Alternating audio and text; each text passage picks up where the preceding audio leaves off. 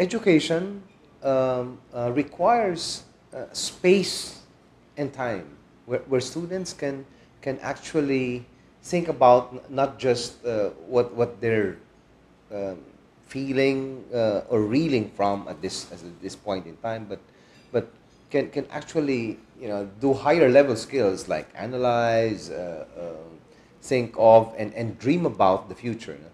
Um, I think it's because of this that the department now takes on a different challenge when we refer to areas where there are obviously the possibility of conflict. No?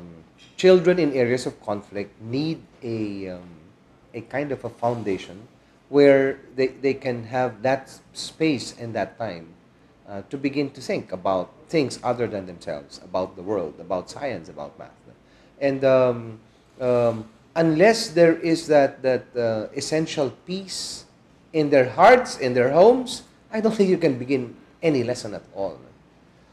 And this is where we feel that the department will have to work with many other a whole network actually of foundations, groups, and communities, so that we create this atmosphere and this environment where young children can actually thrive and begin to enter into the educational process.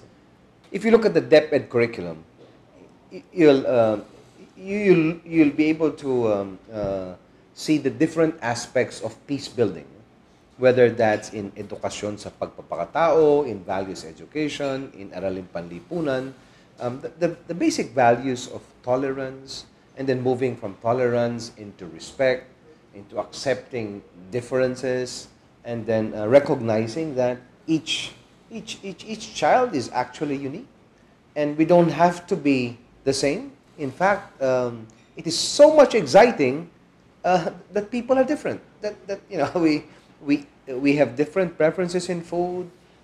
We have different images of who God is and what heaven will be like. That makes the world exciting. But when we are unable to understand and we try to make everyone of the same mold, that goes against the very grain of what education is all about. So if you analyze the whole curriculum of the department, and I'm sure even private institutions, you'll recognize that these are all part of that widening of one's perspective, so that we become more tolerant, accepting, and respectful of differences. Peace building is about people-to-people exchange. It's about touching lives. It's about working and listening to stories that are far different from my experience. And I think this is where it is important that students from one institution, whether public or private, are able to break the walls and go beyond their campuses, see that life outside their campuses is very different from this monoculture that they are in their particular institution, and hopefully exchange in a spirit of dialogue with other groups or communities. I think this is where a program like Face to Faith allows students in one institution, whether that's from an urban center like Manila, together with another school, let's say in Mindanao, be able to exchange views and see each other via technology, how the other person sees things. What is his actual situation? What are her perspectives? And if these are different from mine, to be able to enrich each other in the process of sharing that dialogue. We don't have to talk about peace to be able to build peace. We can play football with another athlete and not be competitive, and work together towards a similar goal. That's peace building.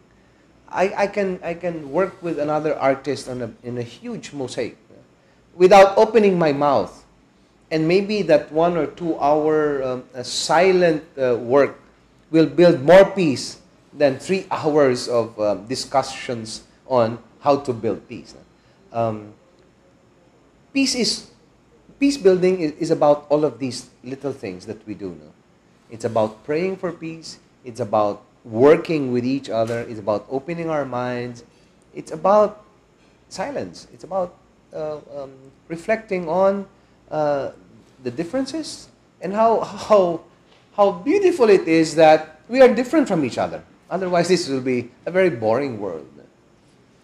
Mindanao is a rich, it's a richly blessed part of the country.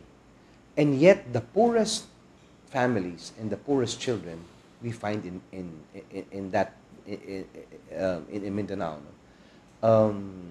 It is important that we put up schools there, because schools are centers where peace and hope are established. By the mere presence of a teacher in a conflict area,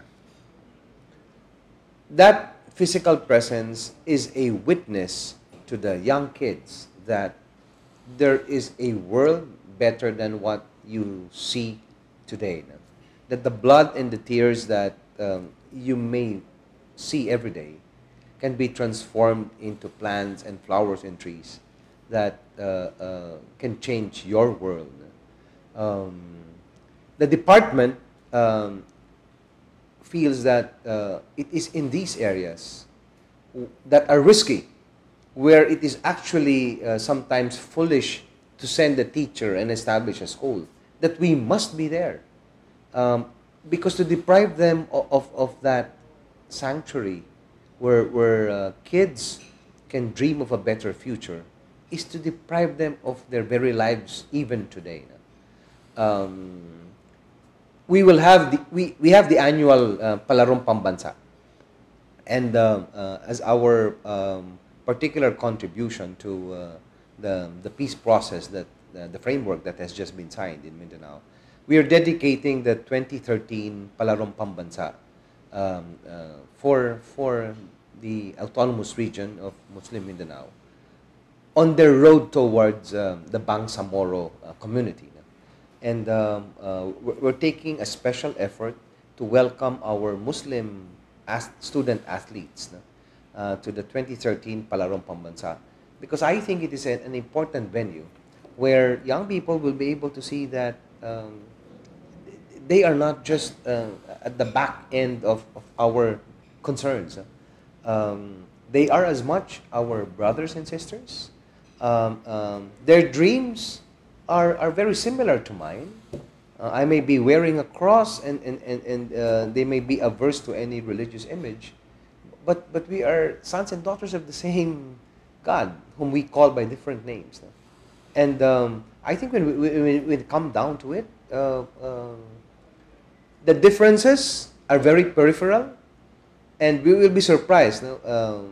Our heart-to-heart talks will allow us to recognize that deep within, when you tear apart the peripheral and superficial things, we really are brothers and sisters. And I think that's a wonderful discovery for young people.